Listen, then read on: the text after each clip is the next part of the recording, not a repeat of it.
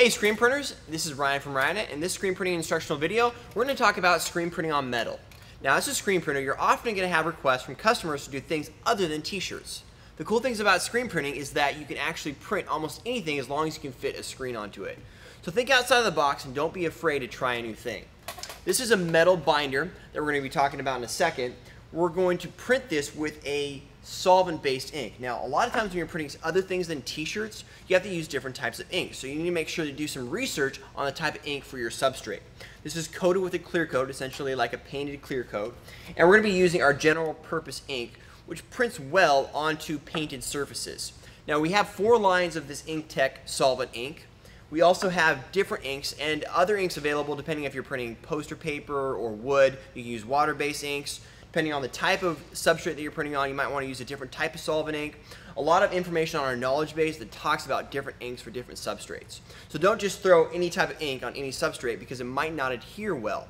This is an air dry ink, so we don't need a curing process to this, it just air dries. We're going to be setting this on a standard t-shirt platen. We got the platen a little bit sticky, so I've already created a setup to that. We're also going to be using our Riley Hopkins Jr. So I have a hash mark here.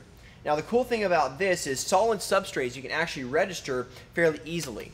So 2-color printing for solid substrates is done a little bit differently. This is just a 1-color black on this metal logo that we're going to be doing. But if we were doing 2 colors, we'd print the first color, we'd let it dry, and then we'd print the second color.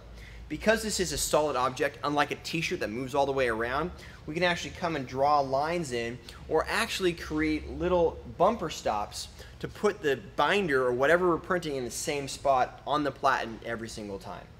So we've gotten this lined up. We're going to be using general purpose ink today, black.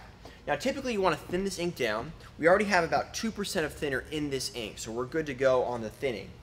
Now you do want to keep in mind this is an air dry ink, so that as we print it, it's going to dry very fast, way faster than water-based in fact.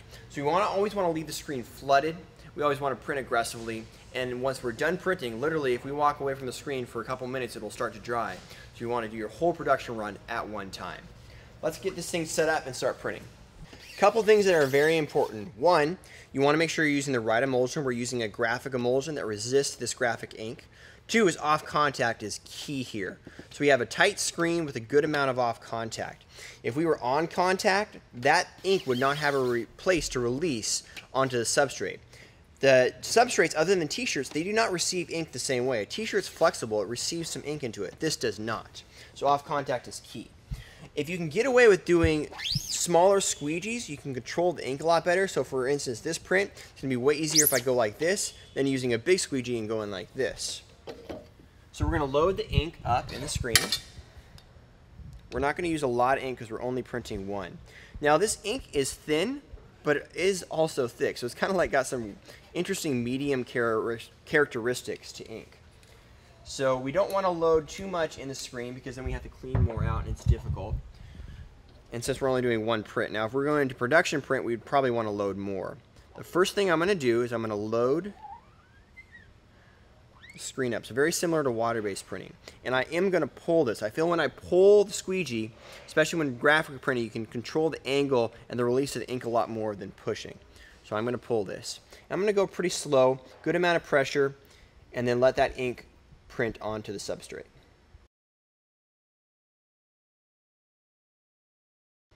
So let's check it out. Now if we're going to do another print, we'd always want to back flood. So we back flood that back. And set the squeegee in the back of the screen. That looks slick.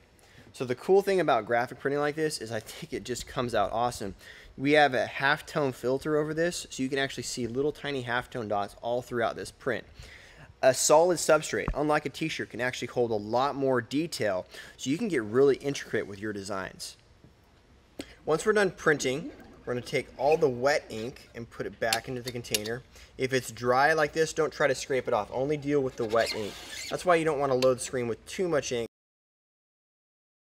The other thing that you want to keep in mind is this ink is stinky, so you want to make sure to do this in a ventilated area and make sure you have plenty of airflow around the ink.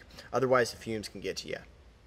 Once we're done cleaning all the ink off, we want to use a solvent specifically designed for graphic inks to wipe the screen down before we go reclaim it. You can find those solvents available on our website and ask for recommendations if you have any questions.